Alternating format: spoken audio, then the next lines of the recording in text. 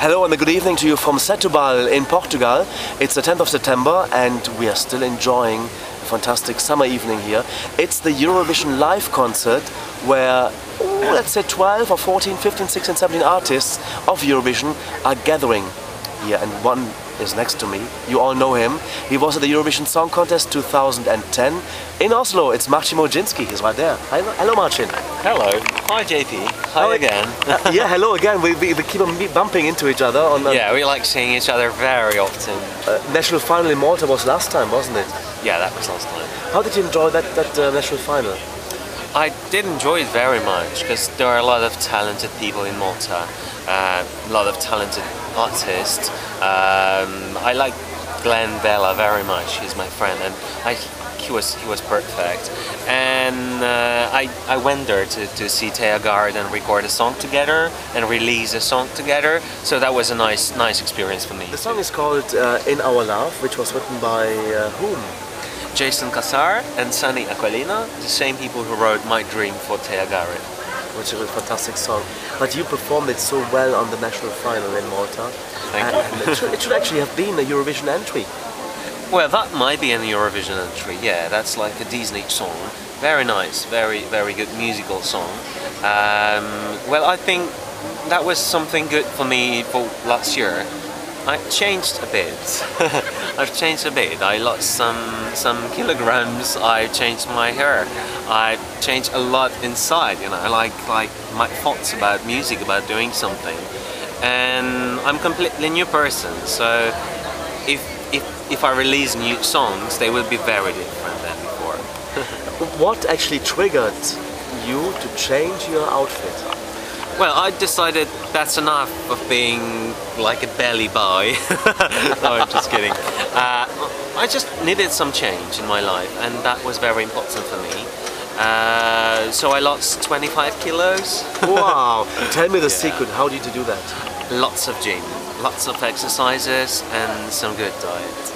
Okay, so I'm gonna have to keep up with it. Yeah, a lot of work on that. You know, on the radio you don't see me, so it's not so bad. but you've been seen performing actually. You're performing live in Warsaw at musicals? Yeah, I'm working in musicals like every day. I'm working at the theater, doing Les Miserables. I'm playing Marius in that show. I'm doing some other shows as well because I'm not playing like every night Les Mis, so sometimes I'm playing something else. I'm also doing some TV series. I'm a German soldier. Oh. Yeah, I'm a German soldier. Sprechen Sie Deutsch? Nein.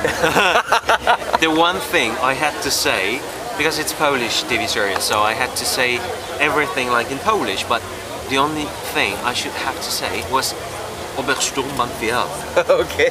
And that was very difficult because I had to repeat it like 100 times because, you know, they had to do like every scene like 20 or 50 times. So in every scene I had to say Obersturmbannführer.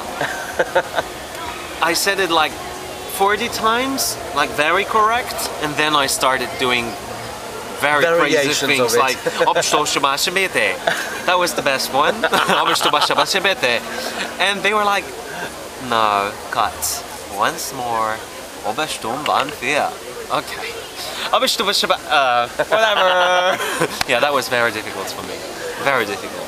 So Les Miserables in Poland, do you play that in Polish or in French? Polish. In Polish? In Polish, yeah. Can you give us a bit of an example of a song you performed in Polish? Yeah, I do have a song, my own song, like Marius is singing Empty Chairs and Empty Tables.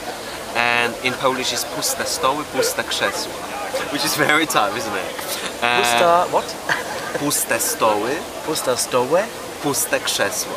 Pusta krzesła. Yeah, that's difficult, isn't it? I have already forgotten the first one. Yeah, I know. So I have to sing Marius songs in Polish.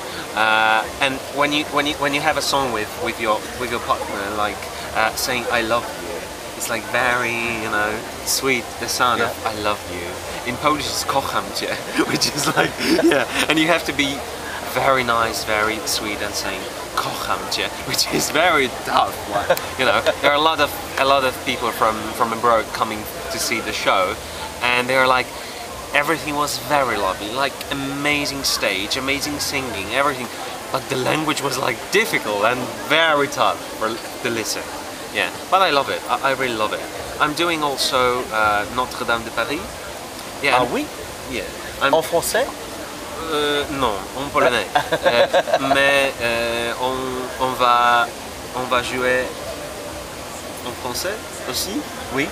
In French? français In French? un petit peu. Now stop talking in French. No, I had some French classes in my secondary school, so I remember a bit. But yeah, we are going to play it in French very soon, because we used to play it in Polish, but now they are having some tour. The original cast is having some tour, so we can play it if we play it in French as well. So yeah, I'm going to play Clopin in French. Wow. Marcin Mrozinski is talking to us, and he sang at the Eurovision in 2010 for Poland. But one thing this afternoon, we had a little chat at dinner together. You told us a secret. Well, it's not a secret, but you have been at auditions. Tell us more about that. Yeah. Well, that's something very interesting, because I wanted to try myself in musicals abroad. So I went to London for the audition for some Japanese production. Japanese? Yeah, Japanese production. And they are doing some auditions in Australia, in UK, and America. They did one in Australia. They choose the final group, and they came to London to do the audition. And I went for the audition, and from 200 people they choose 10 people for the final group. And I'm one of the 10, so it's like amazing, you know. I just went there for the audition, and I didn't know what to expect, because that was my first time abroad for the audition. But that was amazing. I really loved it, and maybe from February I will move to Japan. Wow. we keep our fingers crossed for you that it works out well. Yeah, thank you. But then you would have to give up your Les Miserables in Poland and the TV series and so on. Well. Yes, that's my choice. I think everything has to be changed. Like, I change a lot, so that might be good for me to change the place where I live, the job, what I'm doing. And, well, I have some new song, actually. Oh, tell us more about that. I have some new song. I'm not going to release it, like, in a month or two, because I'm still working on it. But I can say that it's gonna be a good song. Yeah, I feel it. I feel it's a good song. It's completely different than songs, you know, of me. Very different. So yeah, that's the surprise. But I tell you that I've heard songs of yours, not only Legenda, which we know from Eurovision, but you have performed at national conventions, like in Cologne. You did that.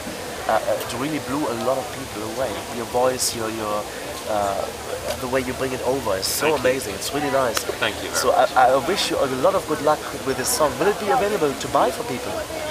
Well, yes. If I do it, I will do it as a single. A CD single. Yeah. CD. Okay, I'll download on iTunes, perhaps. Yeah. Would be lovely. An album in the planning? I'm still working on it, but everything's changing in my life. So the thing I did before, I don't like them that much. You know. No, I feel like no. This must be changed. This must be changed. Maybe this one could be okay, but have to change a lot of things. So it's like working from the very beginning for everything, and I really like it. You know, I'm just 25, so I'm like feeling that it's my new life. So I can do it. Amazing. Well, one more thing I have. I saw you in Düsseldorf actually at Eurovision this year in 2011. Yeah. Why did you come to Düsseldorf? Well, I was invited. I had an invitation from some German fans. They asked me, if you have time, please come to us. It's going to be amazing. It's going to be huge. It's very close from Poland to Germany. And I had 2 days off, so I said, well, it's very close. It is, actually. I might go there. I might go to see how it's going, if the Eurovision is still the same or not. It was the same, exactly the same. And I went there to support Magdalena Tull. Yes. Yeah, I went there to support her because she's very lovely. She's such a lovely person, and her song was very good. and I went there to support her because I really felt that she's like a bit, you know, stressed. So I want to give her the energy. A bit of support and energy, of course. Yeah. Marcin, thank you very much for chatting to us. Thank you very much. We hope to see you sometime soon again. Yeah, I hope so. In Australia. Who knows? Let's keep the fingers crossed, okay? Yeah. All the best. Thanks for the interview, Marcin. Thank you, JP. Yeah, all the best. Thank you.